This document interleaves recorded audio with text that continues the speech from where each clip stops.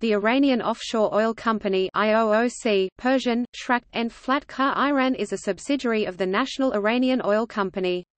IOOC, an independent legal entity, is based in Tehran and operates in southern Iran. Its activities cover important areas of the Persian Gulf and its main operations are in Bushehr Province and on Karg Island, Siri Island and Lavan Island.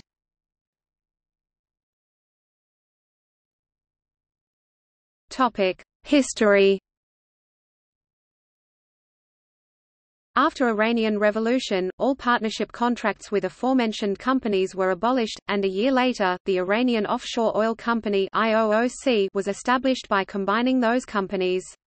The objective underlying establishment of IOOC was to achieve an optimized production as well as to safeguard oil and gas reservoirs in the Persian Gulf area, along with an increase in the production rate and prevention of oil and gas migration in the common fields. During the Iraq–Iran War, the IOOC suffered considerable damages to offshore and onshore facilities.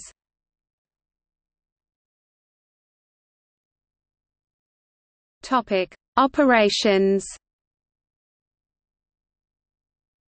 The IOOC operations in the Persian Gulf are divided into two zones, the northern zone which includes oilfields around Karg Island and ones near Iranian port of Bahregan.